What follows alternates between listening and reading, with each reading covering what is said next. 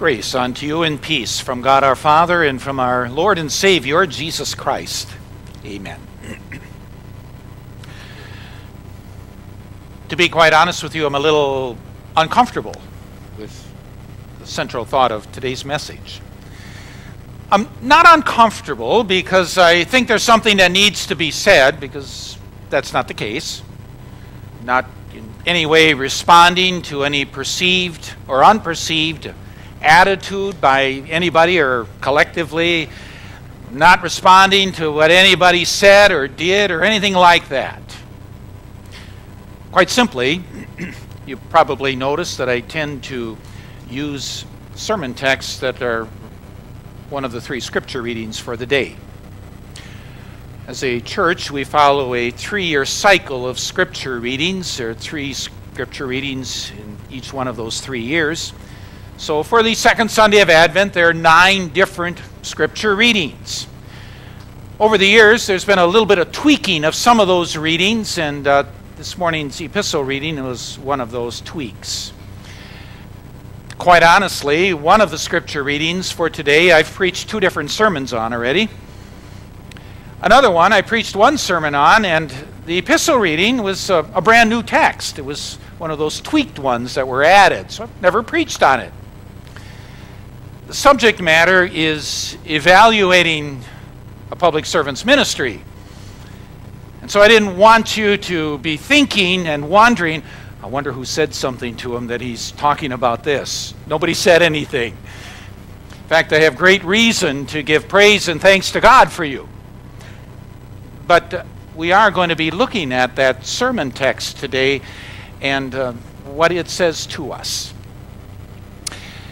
The Apostle John the Baptist had a very clear understanding of his role and his purpose in God's overall plan.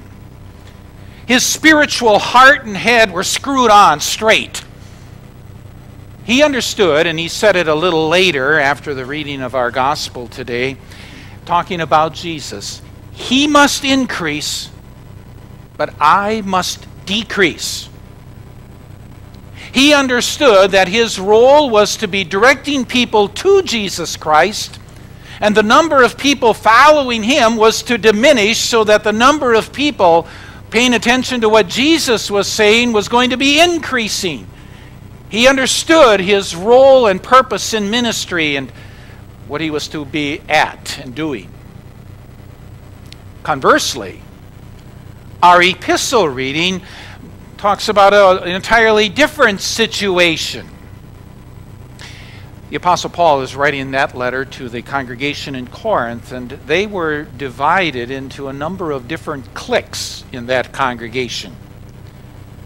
A number of different groups, that one group like this preacher that they had, this group like this teacher that they had, this group like that preacher that they had. And in doing that, they were forming judgments and opinions about them, and one being raised and the other demoted in their estimation. And it was causing all kinds of divisions and conflict, and it was more about the preachers than it was about Jesus finally. Paul has addressed that issue in chapter 3. And now he's continuing that discussion as he now says to them, that a public servant of the word needs to be faithful. And that's what we need to be looking for.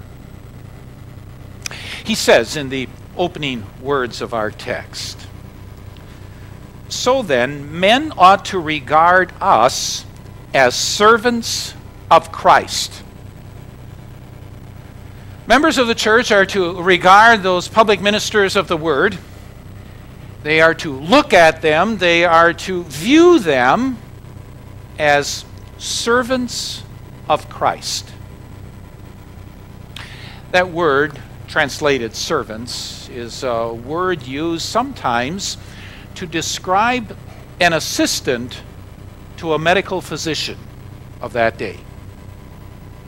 It's sometimes used to describe somebody who's kind of like a leader's right-hand man. Very clearly, one of those servants, somebody in that kind of role, has got some kind of expertise, some kind of training, but clearly he or her is not her own boss or his own boss. They're working in connection with somebody else who has superior insight and superior skills to theirs. That's the word that was used in our text, that we are to be regarded, he said, as servants of Christ. That Christ has far superior skills, a far more important role, but we have been called to be working in conjunction with Christ in his church here on earth. Not only are the public ministers of the gospel to be regarded as servants of Christ, but he continued, and as those entrusted with the secret things of God. They are to be viewed as somebody to whom God has given a trust, a responsibility. The Lord Jesus has placed something in their hands. The secret things of God.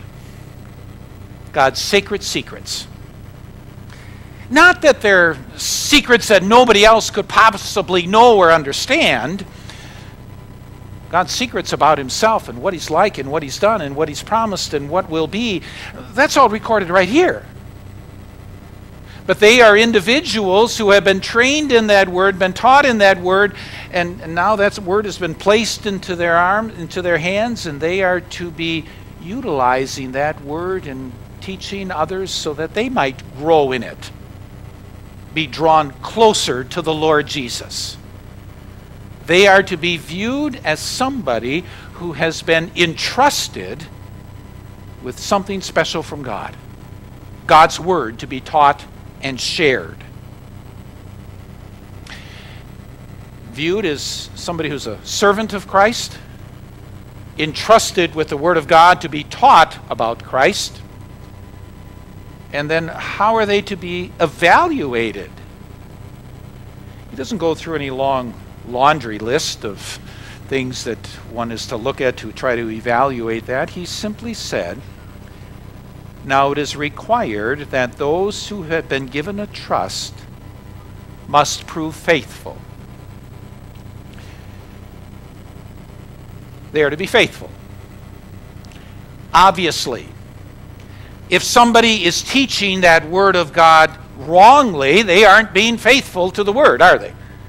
They aren't being faithful to what has been entrusted to them. Obviously, if a called minister is living a life of open rebellion, a lifestyle that is against God's word, they aren't being faithful to the word. Those kinds of issues are addressed in other places in Scripture. That's not really the point here. Again, remember the context.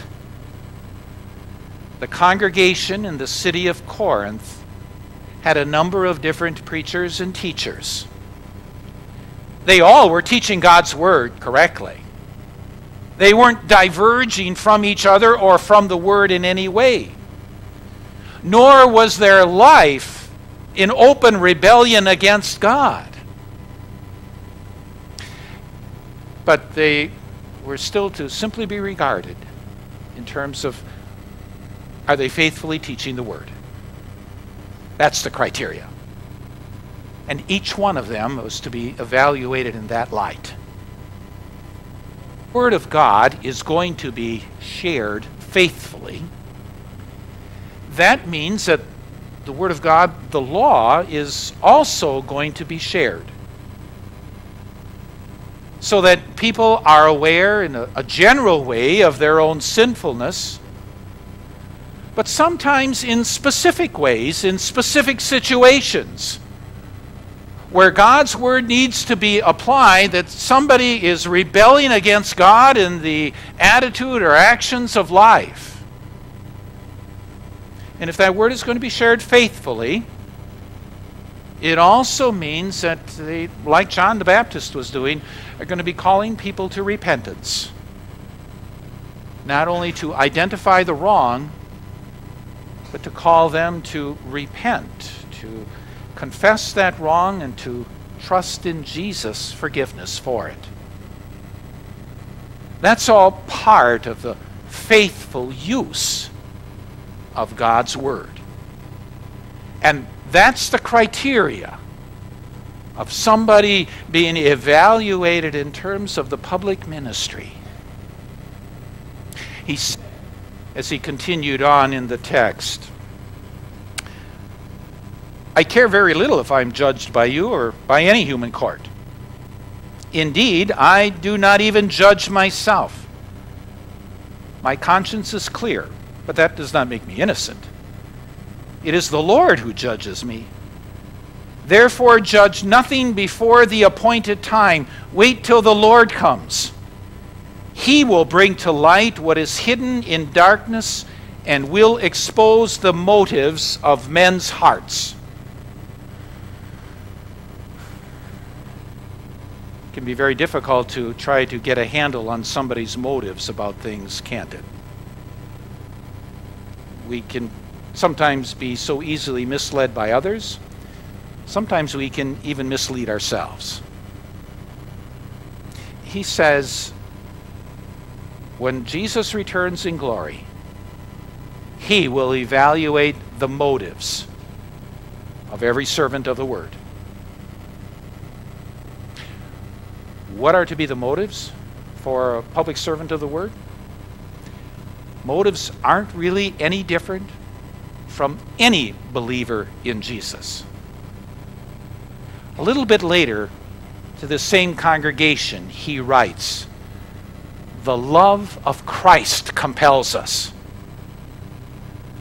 As a believer, we realize the immensity of our sin and the magnificence of God's grace to send his Son to be our Savior. That Christ would love us, as the soloist just sang about, that he would come for me.